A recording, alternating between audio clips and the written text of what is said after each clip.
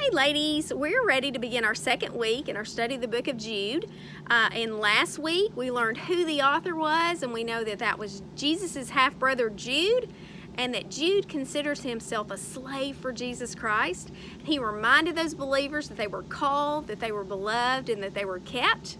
And then last week he said, I really wanted to write a letter to you that, about the common salvation that we all have in Christ. But instead, I feel it's necessary for you to contend for your faith, because there are apostates in your churches. There are false teachers and false doctrines. And so he wants to teach them how to contend for their faith because it's going to be necessary in the times in which we live. And we know that the longer we live, the more this will be on the increase. And so if you have your copy of Scripture today, we really are going to talk about rebellion and judgment. Rebellion and judgment. And we're not going to just go on what we think about those things. What is rebellion and what is God's judgment? And I want to just have my own take on that. You don't get to do that. And we need to understand that Jude here doesn't say, this is my opinion about rebellion and judgment. He goes back to Old Testament Scripture. Once again, what we believe is based out of Scripture. And if we don't base what we believe out of Scripture, then we are on sinking sand. And so Jude he's going to teach them to contend using the Scripture. And so if you have your Bible on you, I'm going to pick up in verse 5. And this is what it says. Now I desire to remind you, though you know all things once for all, that the Lord, after saving a people out of the land of Egypt, subsequently destroyed those who did not believe. And so Jude wants to remind them of 3 different Old Testament real life occurrences. And so the first one he wants to remind them about is the rebellion of the Israelites after they came out of Egypt.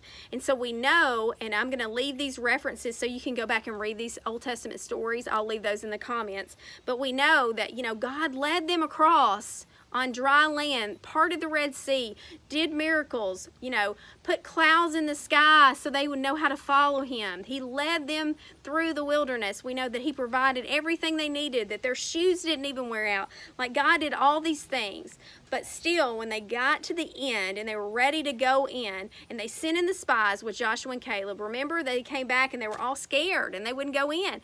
And so only the courageous ones, Joshua and Caleb, would actually be the only men that would get to go into the promised land, because the rest of them, their rebellion was unbelief. They didn't believe God. And so that's the first example that Jude gives us. Let's look at the second example in verse 6. And angels who did not keep their own dominion but abandoned their proper abode, he has kept in eternal bonds under darkness for the judgment of the great day. And so the second rebellion that he talks about is that of the angels. That of those created beings. And what are they guilty of? They're guilty of rebelling against God's boundaries for them. And so we know that that's what Satan was, an angel, and he rebelled against God, and that's why God cast him out. And here he goes back to, really, most commentators say Genesis chapter 6, and talks about how the angels didn't keep the boundaries in which God gave them. And because of that, they are judged, and they will be eternally judged for their open rebellion against God's boundaries for them. And then the last example he's going to give us is that of Sodom and Gomorrah. So this is what verse 7 says. Just as Sodom and Gomorrah and the cities around them, since they in the same way as these indulged in gross immorality and went after strange flesh, are exhibited as an example in undergoing the punishment of eternal fire. And so the last Old Testament example he gives is that of Sodom and Gomorrah. And we know that primarily, we categorize the rebellion and the sin of Sodom and Gomorrah as sexual sin. They rebelled against what God said about sex. They were immoral. It says they went after strange flesh. It was gross immorality. And so we know that was them not going by the sexual boundaries. They rebelled against what God said about sex. And he means about the boundaries for heterosexual sex, and homosexuality is clearly here. I was reading that Sodom and Gomorrah is actually referenced 26 times in Scripture. And so, you know, you have to, it's just what it says, that, you know, this kind of gross immorality, this sexual immorality will be judged. And not only will they be, each one of these examples, will they be judged, but they will have eternal fiery consequences. And so, you know, Jude reminds them, you know, when you have to contend for your faith, you're going to have to stand on Scripture. You're going to have to know what the Bible says. And so he gives them these 3 Old Testament examples.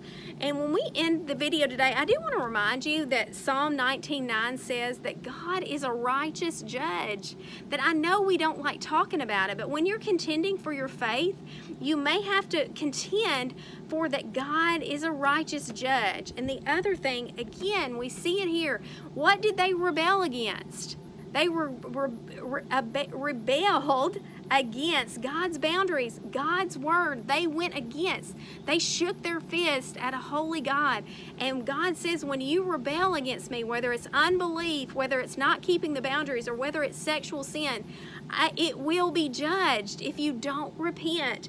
And so it's important to always go back when you're ready to contend for your faith to what Scripture says, no matter how unpopular, no matter how much the society goes against it and how unpopular you become, for reminding people that are perishing, that are in rebellion, that God is a righteous judge and that our choices here on this planet have eternal fiery consequences if we don't repent.